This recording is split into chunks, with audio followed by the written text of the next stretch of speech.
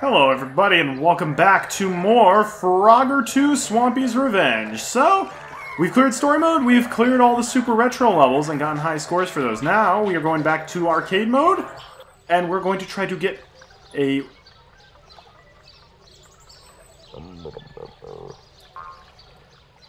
Where did the music go? Oh, okay, that was very strange. As I was saying, today we're going to go back to the levels that we played in story mode and try to get the best possible time for them. So, why does the music keep cutting out? This must not have booted. Hang on, I'm going to reboot the game and I'll see you guys in just a little bit.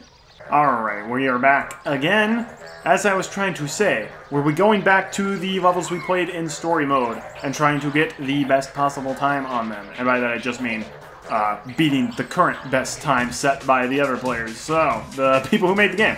So there are a couple different worlds. We got the Garden, Ancient, Space, Subterranean, Laboratory, Halloween. We're going to start in the Garden, and even though there's no actual record for a best time here, we're going to play training mode as fast as we can. And we're going to be playing training mode as Swampy, because clearly he needs a lot of training. Let's see how fast the training mode can go if you know how to get through it. Wow, it dropped an input. Thank you.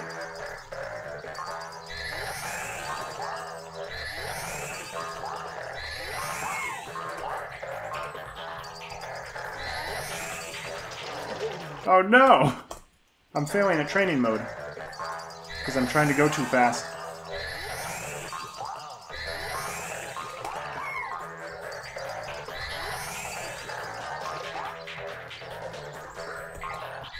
And there we go.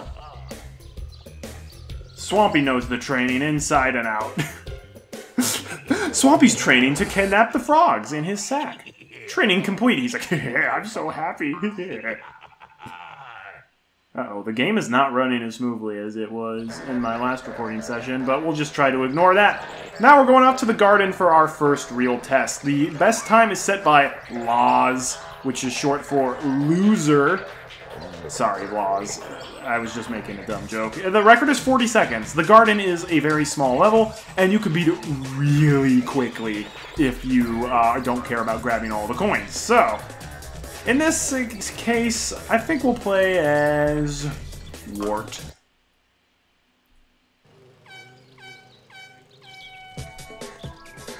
Yeah, so let's see how fast we can get through the Garden.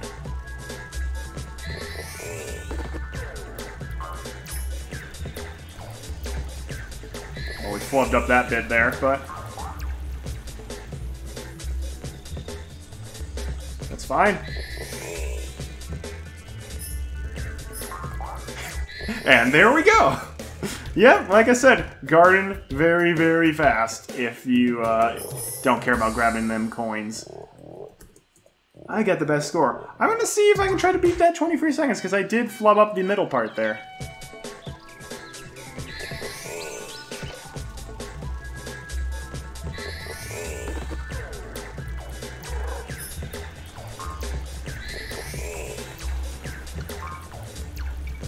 Uh-oh.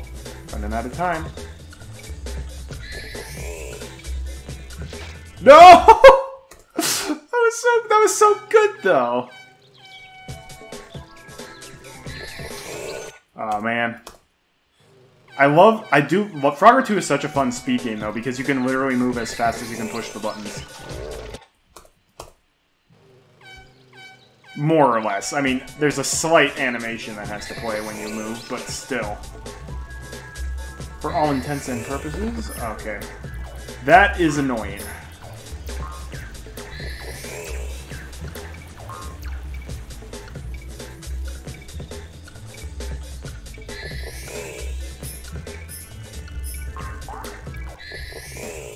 We beat it by 0.5 seconds.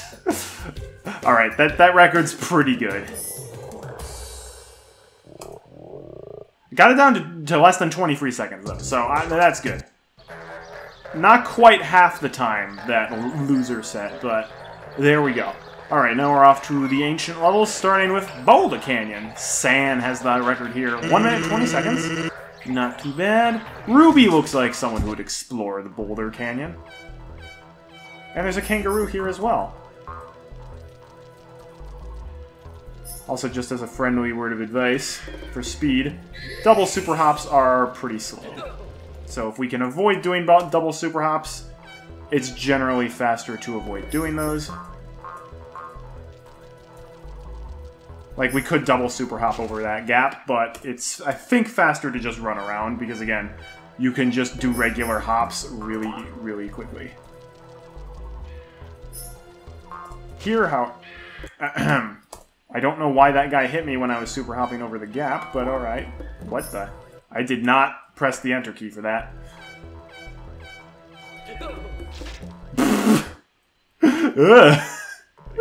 Alright, we can't just rocket speed up immediately. We have to have at least somewhat of a delay.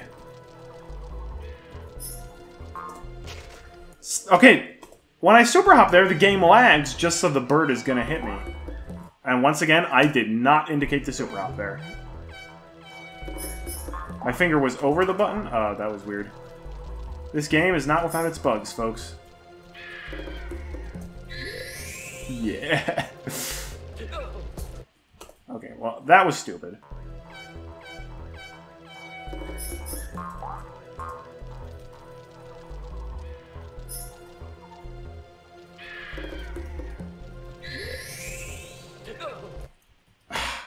My biggest problem with this level is it keeps dropping my inputs. Or registering inputs that I don't input.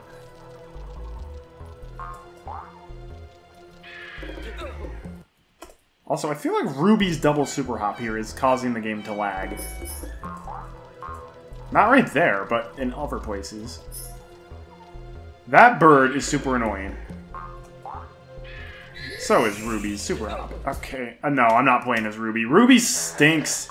Ruby keeps lagging the game, I think. Let's try Wart. I like Wart. I know I just used Wart on the garden. I don't care. Okay, no, he keeps lagging too. What the heck? Okay, that is... I am not pushing the enter key when it says to super hop. Alright, fine. Ruby, I'm sorry, I blamed you.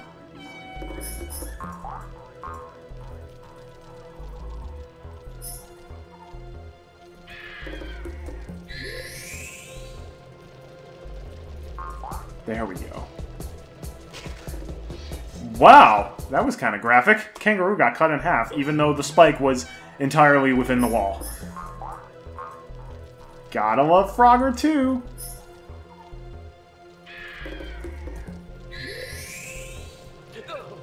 Yeah, I keep indicating move left here, and it continually drops my input.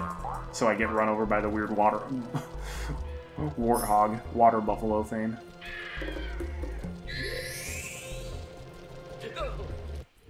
There really seems to be no fast way through that doesn't end in your demise.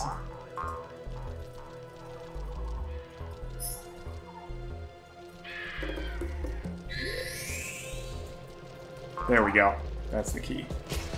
Darn it. Okay, so those are off cycle. I know it's easy to beat the record without obsessing about perfection like I am right now, but I still want to do the best I can.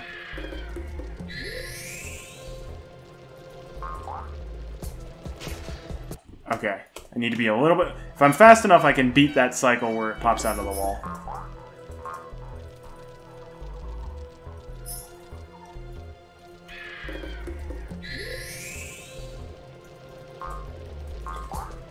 Well, I'm not beating the cycle this time.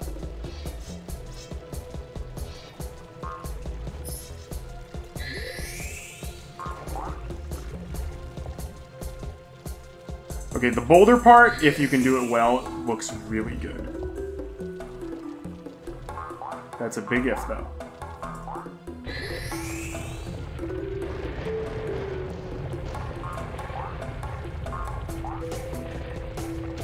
It's faster to go the long way around, but it's safer to do the double super hop. And whatever, I'm tired of doing that level. We missed 21 coins, no bonus for me. That's okay, we're down to 41 seconds instead of a minute 20 seconds. Alright, Art, Matt, and Jim. Let's play Pyramid Climb next, even though technically this level is played in story mode after Grindstone. We're going to go in order of arcade, I suppose. So, Pyramid Climb when we go. 2 minutes 20 seconds by Matt. Let's play as... Froggerton hasn't played as in a while. And he never played on these Egyptian levels.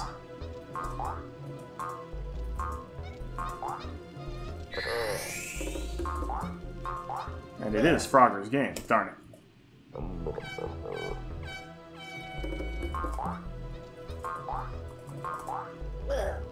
Darn it. The lag on the double super hop really does screw things up. And so does when the game just doesn't register your inputs. That's also wonderful.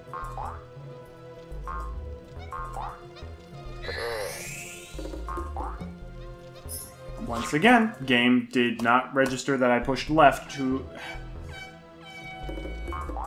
Thank you. Thank you for dropping multiple inputs there. That was actually very, very nice.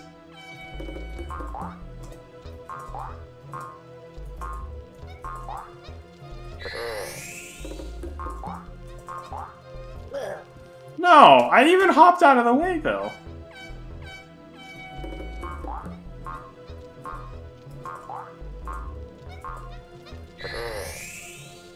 Come on. There we go.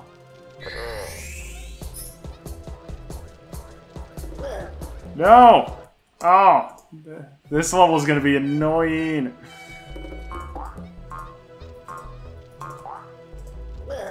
No! Doggone it! Ah! So precise. Okay, the dropping of the inputs is driving me crazy.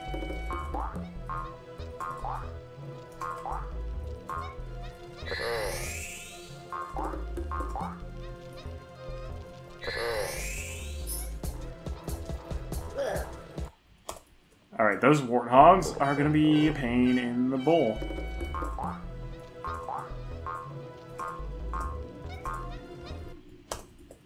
Guess which input it dropped?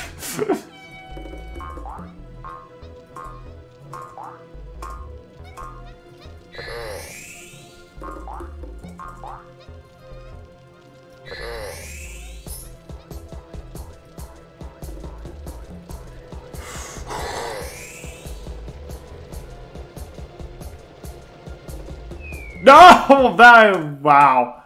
I didn't think that I would be able to hop down there while the logs were opening.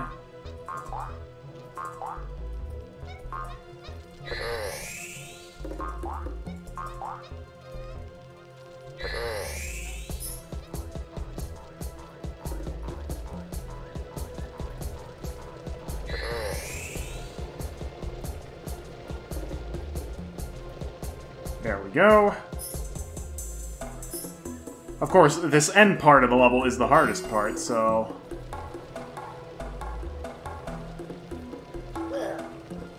Like I said, on this far.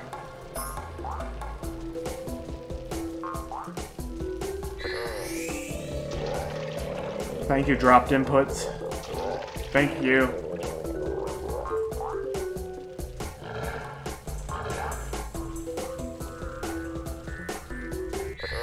Alright, not a bad time. Could be better, but not bad. 21 coins missed. 55 seconds, just shy of 56 seconds. Alright, alright. I'll take it. Oh, the game crashed. I love it when that happens. As you can see, Frogger 2 is just an A-tier game with absolutely no flaws.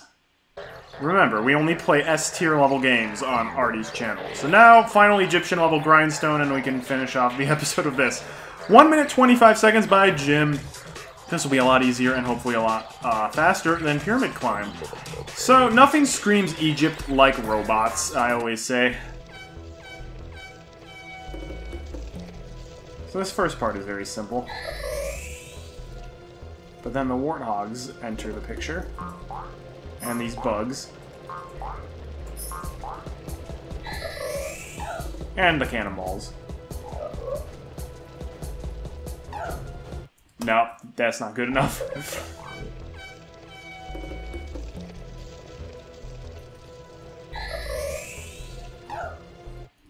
I hated how you can hop to a new square and still get hit by the thing on the previous square during the animation. I mean, it makes sense, but it's still annoying. No! I did an impossible move, though. There's like one frame where you can hop and then super hop on the same frame. Like that.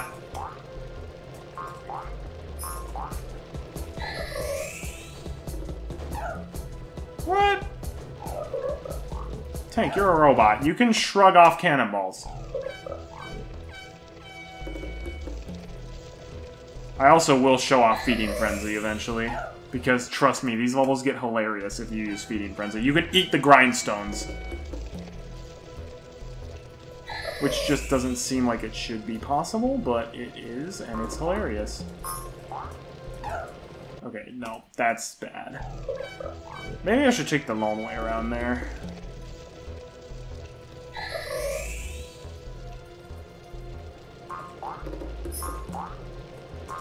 Nope. I don't know how I didn't get hit by the cannonball there. No!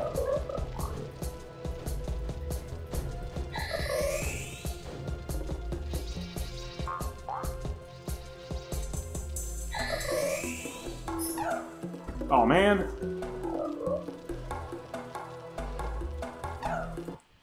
Oh, man, if those bugs are in the way at the end, that's so annoying. You lose a bunch of time.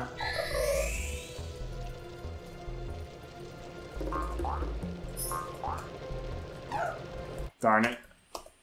And now I know what's possible. Like, you can time it so you get in between those two beetles.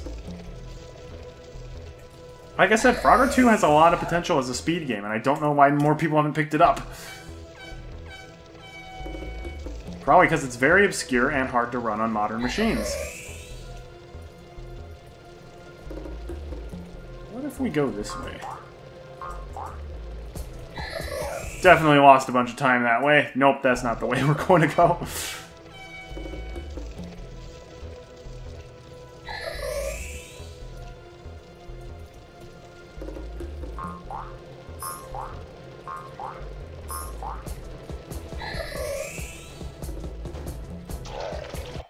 That's annoying when the cannonball lines up just right. Or I guess just wrong is the better way of putting it.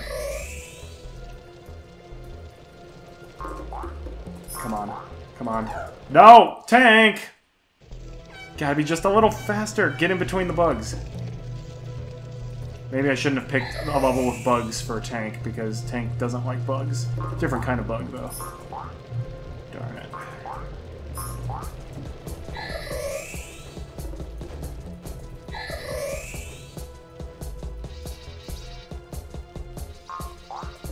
These Egyptian levels are really cycle-based.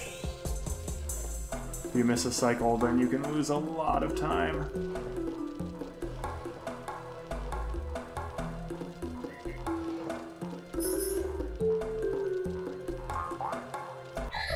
Oh well.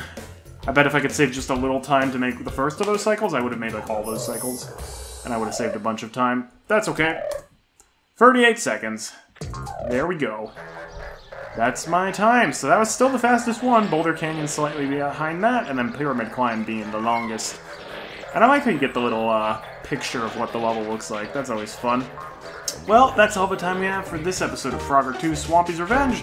Thanks for watching, everybody. Next time, we will be going, I believe, to the space levels, which are listed next, even though the subterranean levels were chronologically after that in story mode. So that should be fun. Look forward to that next time. Until we meet again, my friends, have a great day, and God bless.